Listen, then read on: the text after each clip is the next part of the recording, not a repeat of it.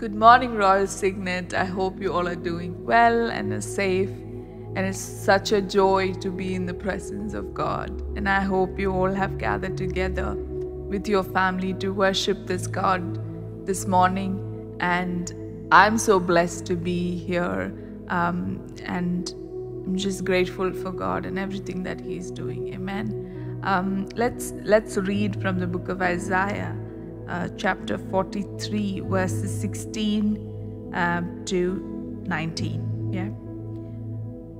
This is what the Lord says. He who made a way through the sea, a path through the mighty waters, who drew out the chariots and horses, the army and reinforcements together, and they lay there never to rise again, extinguished, snuffed out like a wick. Forget the former things. Do not dwell on the past. See, I'm doing a new thing. Now it springs up, and you do not perceive it. I am making a way in the wilderness and streams in the wasteland. Amen. How many of you believe this morning that God is making a way in your wilderness? Amen. So let's look to the Lord in prayer. And let's say, God, yes, sometimes we fail to perceive it. But today as we worship, today as we come together as a family, as a church, that we will begin to declare that He is the way maker. No matter what you're facing today, no matter where we are at in life, no matter what impossible situation is ahead of us this morning, I want to declare to my circumstances, I want to declare in my life that He is a way maker, He is a miracle worker, and that is who He is. Amen, church. Do you believe that with me? Do you believe that with me this morning? Oh God, we thank You for this beautiful morning, Jesus.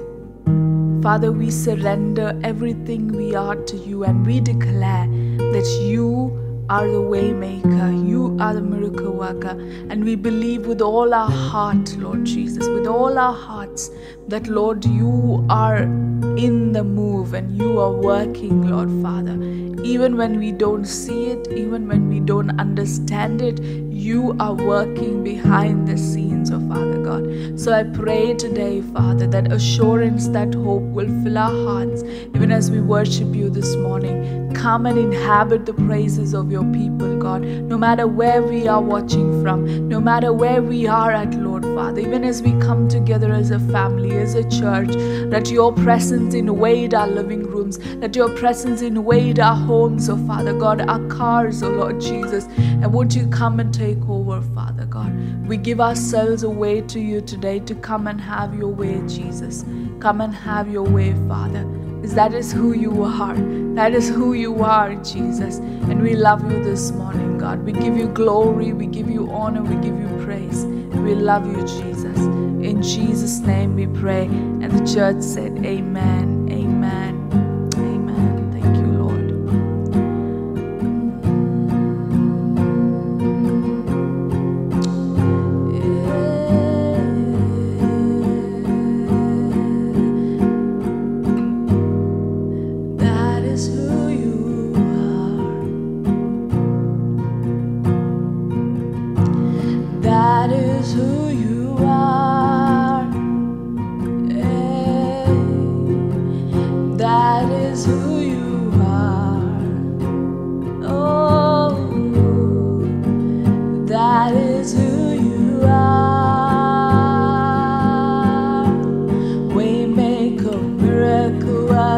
Promise keeper, light in the darkness, my God, that is who You are. Waymaker, miracle worker, promise keeper, light in the darkness, my God, that is who You are. You are here, moving in our midst. I worship You, I worship You.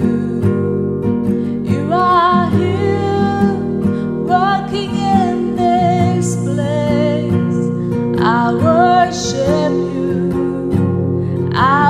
worship you. You are waymaker, miracle worker, promise keeper, light in the darkness. My God, that is who you are. Waymaker, miracle worker, promise keeper, light in the darkness. My God, that is who you are.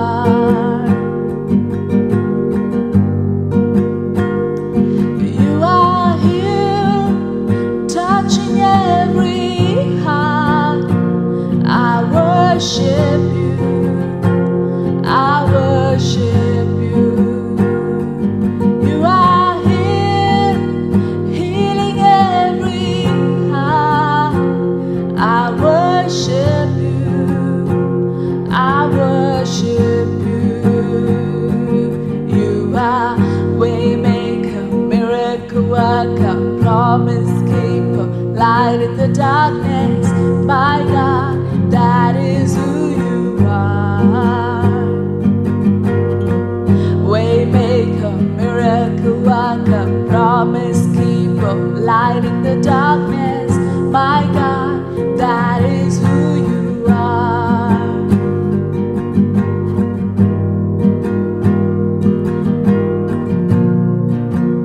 Oh yeah,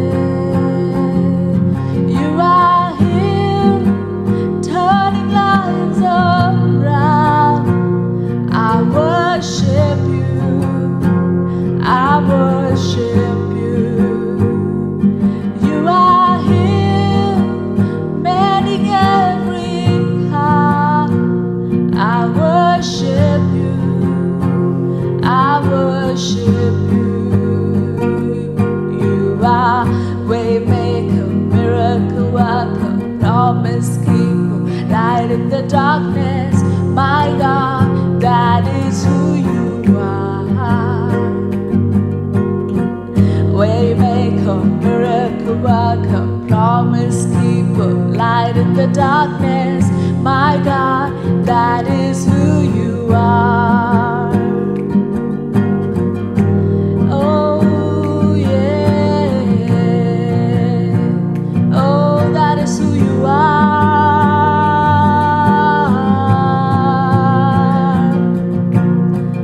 Even when I don't see it, you're working. Even when I don't feel it, you're working. You never stop, you never stop working. You never stop, you never stop working. Even when I don't see that you're working. Even when I don't feel that you're working. You never stop, you never stop working. You never stop, you never stop working. Even when I don't see that you're working. Even when I don't feel that you're working. You never stop, you never stop working. You never stop, you never stop working.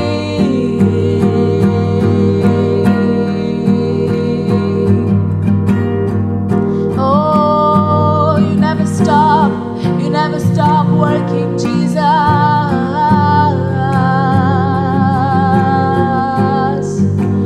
Oh, you're my waymaker, you're my miracle worker. Oh, that is who you are. Oh, that is who you are.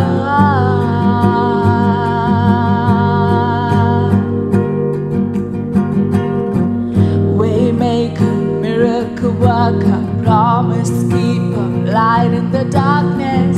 My God, that is who you are. Yeah, waymaker, miracle worker, promise keeper, light in the darkness. My God, that is who you are.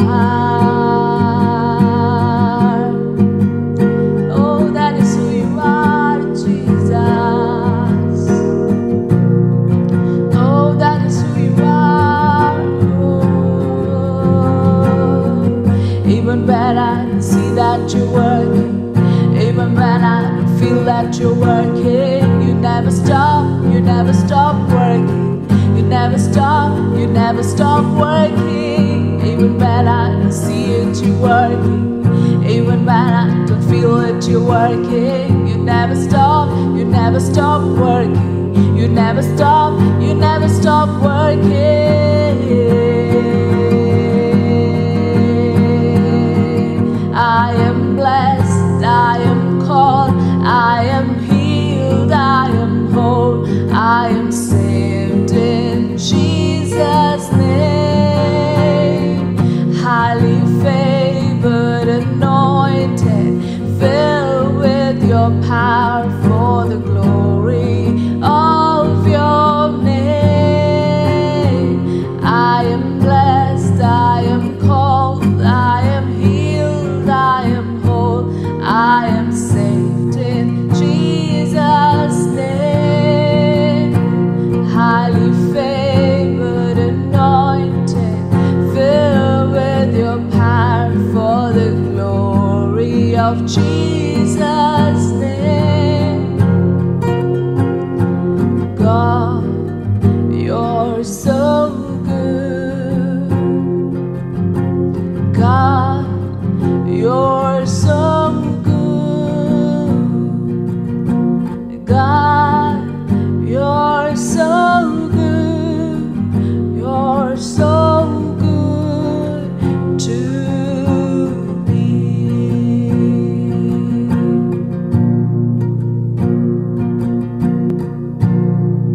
Amazing love that welcomes me, the kindness of mercy that bought with blood wholeheartedly, my soul undeserving. God, you're so good. God, you're so good. God, you're so good. You're so good to me.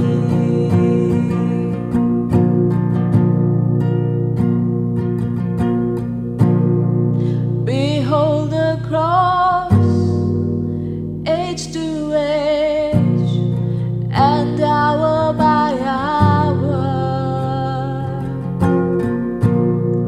The dead are raised, the sinners saved, the work of your power. God, you're so good. God, you're so good. God, you're so good. You're so good to me. God, you're so good. Can we all sing that together? God, you're so good.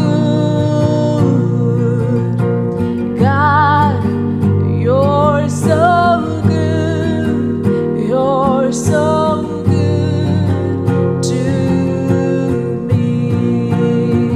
I am blessed, I am called, I am healed, I am whole, I am saved in Jesus' name.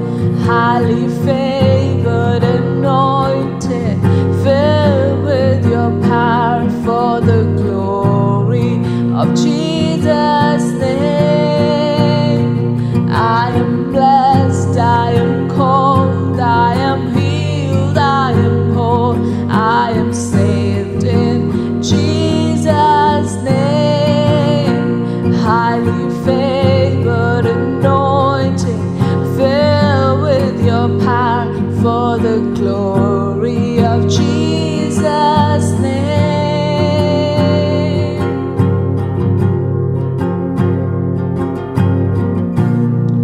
And should this life bring suffering, Lord, I will remember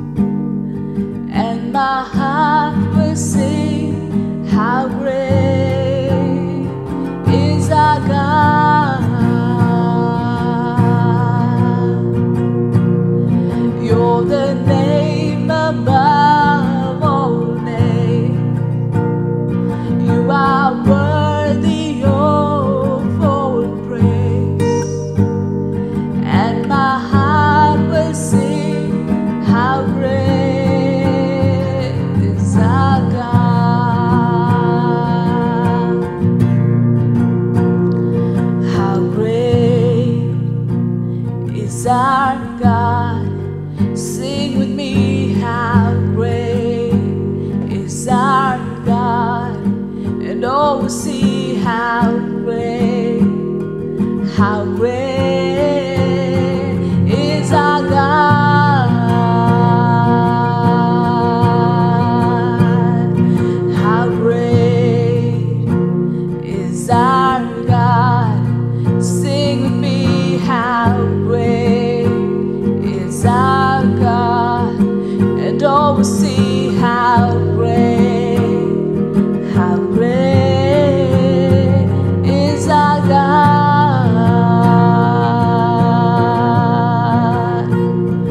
You're the name above all names. You are worthy of all praise. And my heart will sing, how great is our God.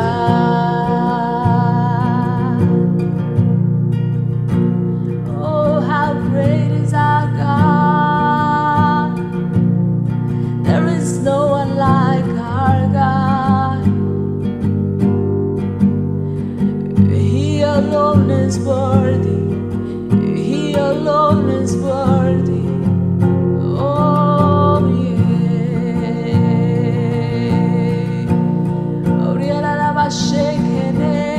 you are worthy. Oh, you alone are worthy, Jesus.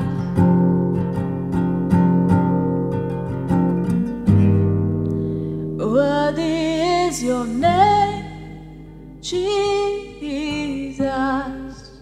You deserve the praise. Worthy is your name. Worthy is your name, Jesus. You deserve the praise. Worthy is your name. Worthy is your name, Jesus. You deserve the praise. Worthy is your name. Worthy is your name, Jesus. You deserve the praise. Worthy is your name. Worthy is your name, Jesus. You deserve the praise. Worthy is your name. Worthy is your name, Jesus. You deserve the praise. Worthy is your name. Worthy is your name.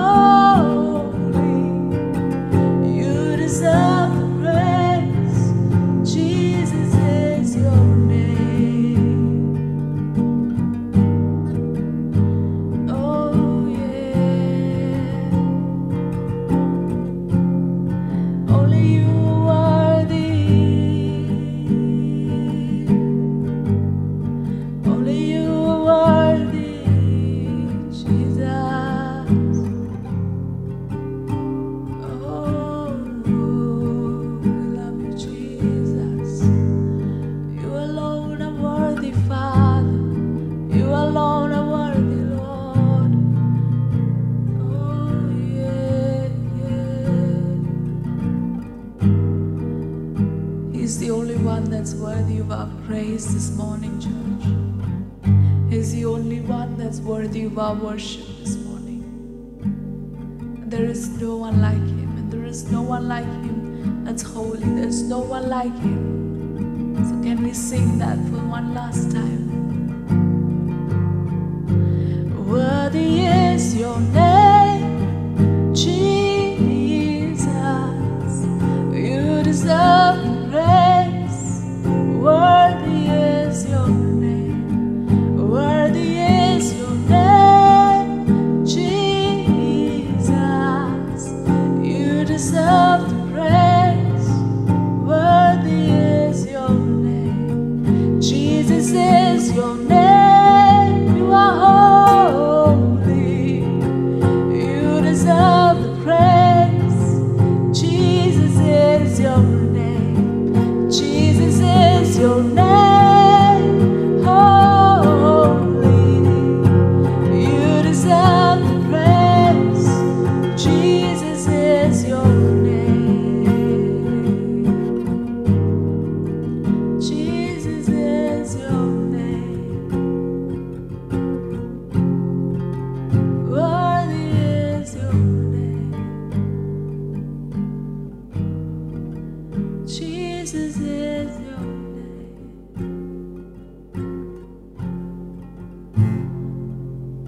Father, we surrender to this name that is named above every other name. I thank you, God, for meeting us this morning. Thank you for healing our hearts. Thank you for filling our hearts with hope. Thank you for filling our hearts with praise this morning, Father. We surrender ourselves into your loving hands. We give the rest of the service into your hands, even as we prepare to listen to your word, God. Let our hearts be aligned, oh God. Let our ears be open. Let our hearts be open to receive from you, Jesus. Speak to us, we pray. We thank you, God, for this day. We love you and we bless you. In Jesus' name. And the church said, Amen. Amen. Amen.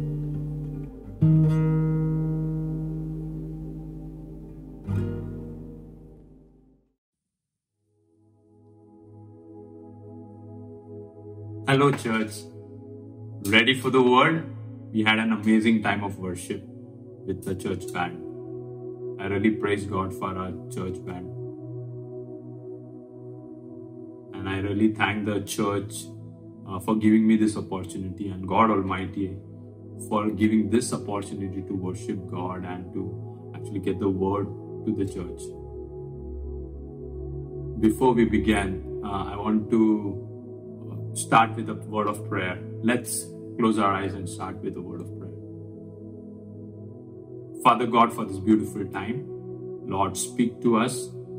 Lord, give us clarity of thoughts. Lord, remove all the distraction. Take complete control of the next 20-25 minutes what we're going to speak, oh God.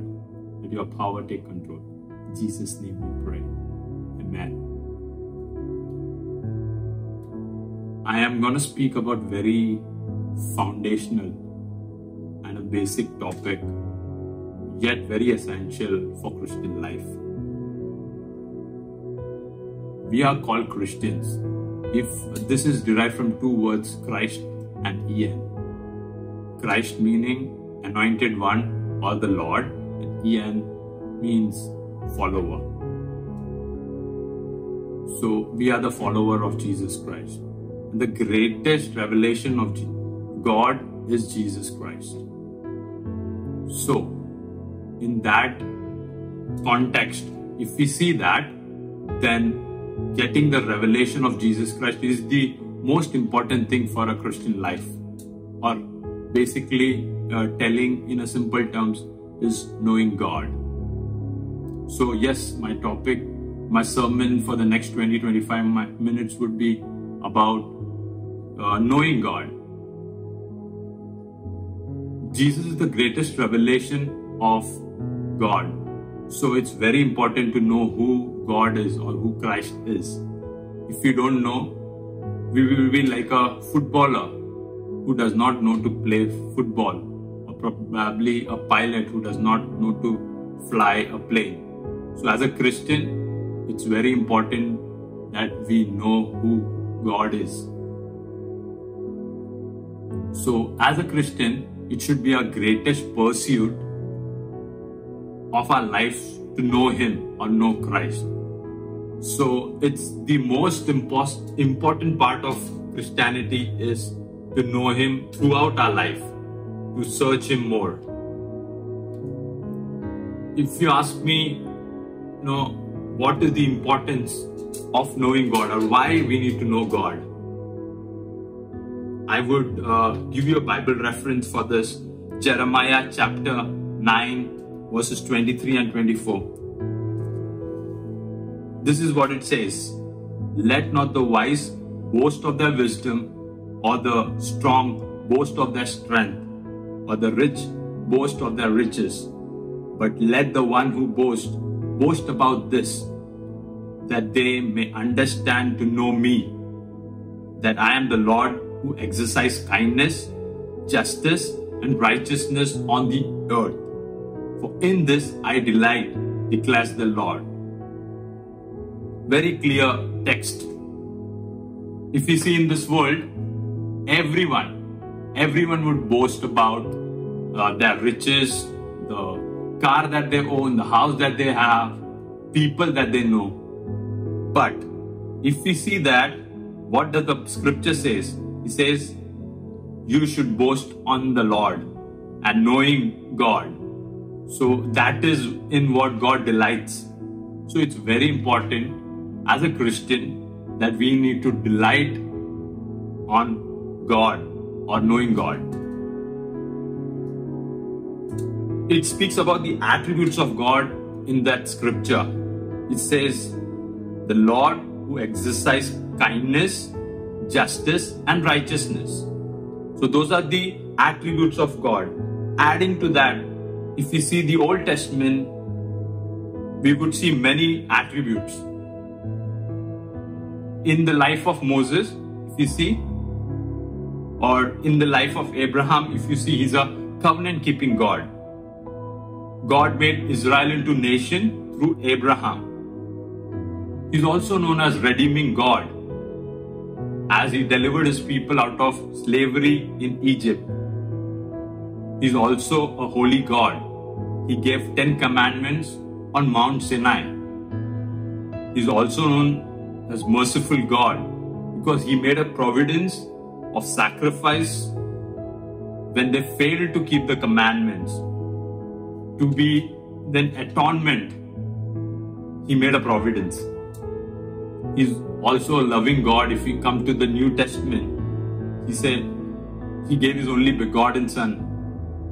He loved the world so much that He gave His only begotten Son, that whoever believes in Him shall not perish but have everlasting life. He is also merciful. He is kind. He is righteous. He is just. And the attributes are n numbers. And that we need to look into the scriptures. We need to read the Word of God and find the attributes and really meditate on the attributes of God. It's very important to know who God is. Just knowing the attributes will not suffice. We need to know the will of God. As it says in Ephesians 5 verses 17. Therefore, do not be foolish, but understand what the Lord's will is. And if you will question me, what is God's will? God's will is that none perish, but everyone should have everlasting life or eternal life. So the ultimate purpose of every Christian is that he may take the gospel to every nation and preach it to everyone. So it is eternal life. So the ultimate purpose of our life is eternal life. It may be in our life or the people that we know. And to define what eternal life is, if you take John chapter 17 verses 3, He says, this is eternal life, that they may know you, the only true God, and Jesus Christ, whom you have sent. Eternal life is not an infinity time in a place. We all get bored of a single place because it's so limited. We say heaven has streets of pearl and gold. If it's the case, we'll get bored with the place because it's so finite. But what is eternity? Eternity is knowing God, and we will have new revelation of God every day. That would make it eternity, because we will never fathom God. So it would take eternity to understand. So we'll never come to know the true revelation of God. It would be so glorious, and it will burst into the glory of God every time when we know God in a new way. So that is what eternity is. It's the knowledge of God, or knowing God. So that takes me to the ultimate purpose that we ought to look forward for. There's a man of God who said, stamp eternity on my eyeball. So anything that we do, anything we challenge ourselves with, we need to focus with that view. It should glorify God. Now, next is the benefits of knowing God. There are n numbers of benefits of God, but I would just mention the 4 great benefits of knowing God. First, understanding. In Proverbs 9 verses 10, it says, we all know by heart, we probably from our childhood have learned it. It says, the fear of the Lord is the beginning of wisdom, and knowledge of the Holy One is understanding. We all want to be wise. Wise in our finances, wise with dealing with other people, wise in our career. We want to be wise in money. But what does the Bible say? It says the knowledge of the Holy One is wisdom or understanding. So we want to have great understanding only if we know God. So that is one great benefit. You can apply it, those word of God, or through the experience that is in the Bible, and put it in any spheres of life that would give you wisdom, or that would give you understanding. The next benefits of knowing God is trust or faith. In Psalms chapter 9 verses 10, it says, and those who know your name will put their trust in you. For you, O Lord, have not forsaken those who seek you. So those that trust Him, they will have impossible faith. There is a man of God called Georg Müller. He's got his orphanage not away from here in Bristol. He fed 10,000 orphans. He was an itinerary speaker. He traveled around the globe. I think he did 50 countries in the last 2 years of his life, and a continuous voyage. Then you would argue that he would have a great team. You would think that he's got a large advertising team. There are a lot of people who is raising fund for him. No, you're completely mistaken. This man of God completely trusted the word. He took word as it is. He trusted the promises of God. He said, Jehovah Jireh, God will provide. If he took the word as it is, and you will be surprised, he didn't even take a salary, but trusted God. he made all his requests to God. I have read out of his 50,000 prayer requests, 40,000 prayer requests was answered the same day or the next. Such powerful testimony. And I've also read that when he died, whole of the London street was stopped on his funeral. That was his impact on the generation. So those people who know God will have impossible trust and faith on God. Next benefit is we'll have spiritual strength. In Daniel chapter 11 verses 32, the second part says the people who know their God will display strength and will take action. There is a great man of God called William Carey. He said, expect great things from God, attempt great things for God. He was a missionary to India. He came to West Bengal. He was one of the person who abolished sati. He started many schools in India. He also translated the word of God, the Bible, into many vernacular languages in India. So much he could attain for God. He was not a very learned man. He hardly had any grades. But he expected great things from God and he attempted great things for God. He took action. He jumped when there was an altar call for missionary to go to India. He was the first person who said, I will go. That was his passion. He took that action, and that's why he is written in the history books of Christianity about his great strength, spiritual strength. The next benefit of knowing God is perseverance. 2 Timothy chapter 1 verses 12 says, for this reason I also suffer these things, but I am not ashamed, for I know whom I believe, and I am convinced that he is able to guard what I have entrusted to him until that day. This is Paul writing. And if you see Paul's life, he was such an affluent person. He was so rich. And when he encountered Christ, you see, he lost his position. He lost all his riches. He was beaten. He was in jail.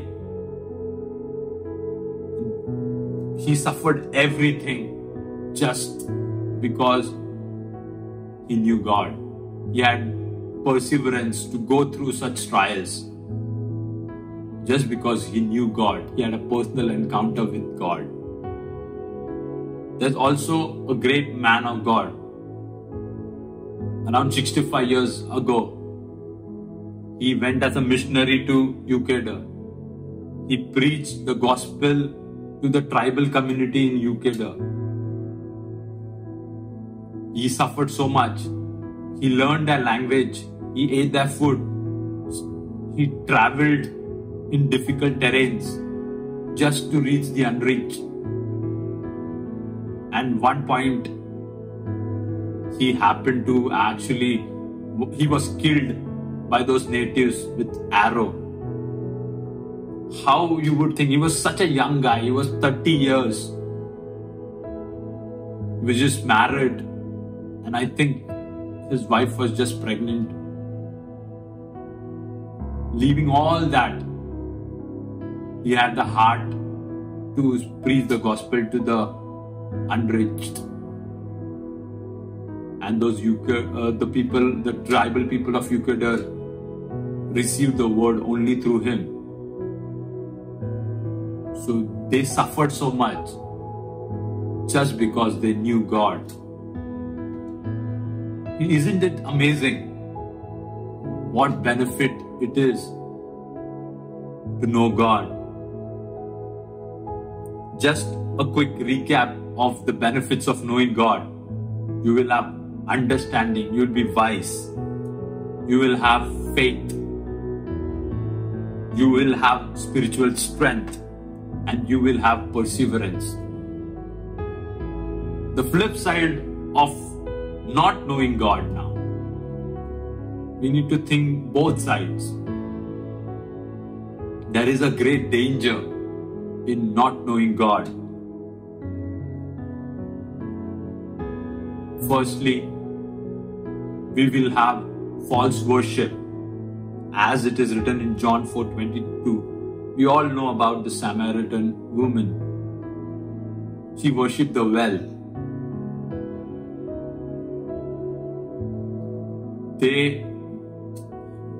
She thought, worshipping the Creator. She forgot and she started worshipping the well. That is the danger of not knowing God. Also in Psalms 50:21, this thing you have done, I have kept silent. You thought I was just like you. I will reprove you and state the case in order before your eyes. So one of the judgment of God is God becomes silent. You see, there is so much of chaos around us. Things are going haphazard. Abortion is made legal. There is so much chaos. And God is silent.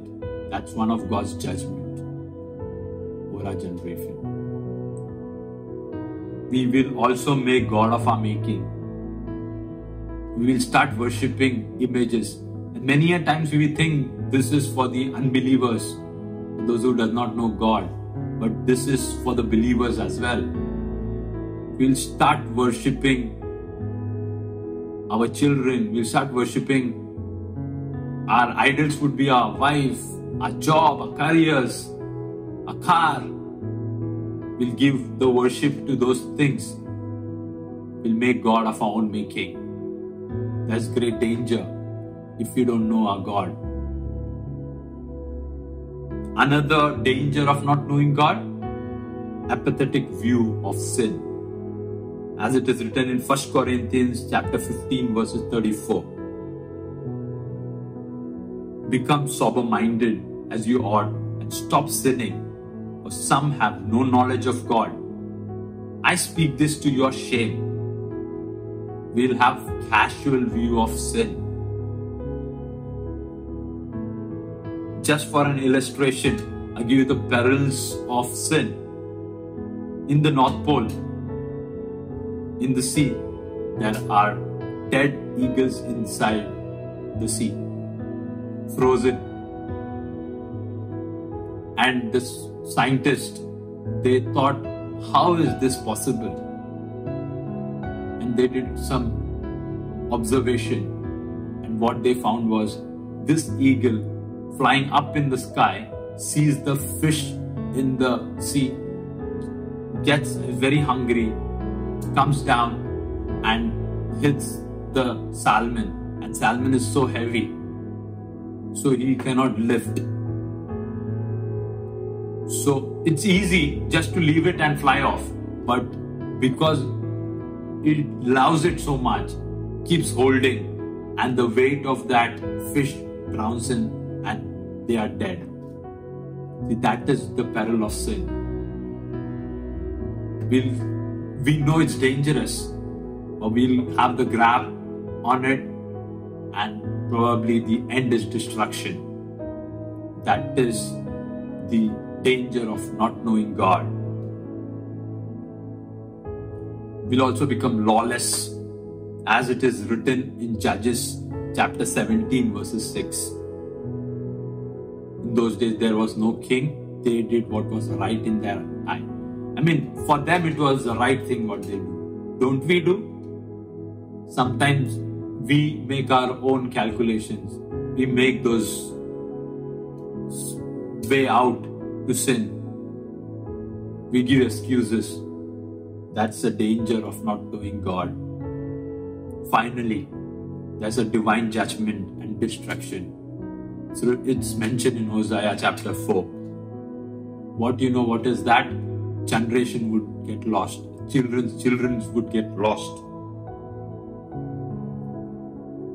You see the churches here are closed, are sold, are empty. Once upon a time, they were so passionate to serve God. Many missionaries went out from this church. And if you see now, there are so many empty churches. It should ring a bell in our ears. It should set an alarm for us that it can happen. What would happen to our next generation if we don't know God?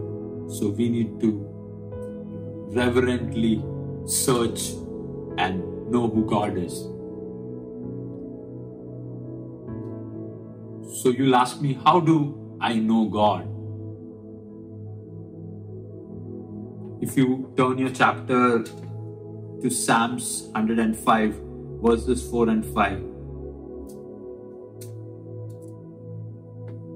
Seek the Lord and His strength. Seek His presence continually. Remember the wondrous work that He has done, His miracles and the judgment He uttered. It is by seeking the Lord and His strength we would know God. And the very, very, very important word in this passage, it says, remember the wondrous work that He has done. You see, Moses built an altar of stone when God delivered them from the Egyptians. There was a Passover also in remembrance. So it's a very important part to remember what God has done. And one of the habit of my beloved wife is journaling. She would write prayer request and the praise report in her diary. And I would encourage every Royal Signet member to do that. It's really helpful. We just need to flip up pages, because as humans, we ought to forget. We'll forget, we'll probably remember for a short period. But if you don't write it down, there is a great chance that you'll forget. One example, personally, I came to this country 2 years ago, and my wife was persistently telling, come over, it's God's will that we need to be together as a family. But as a man, I'm very calculative. I started calculating things, and it's not falling in the safe part. I've got so much of loan. I've got so much of responsibility. Help our parents.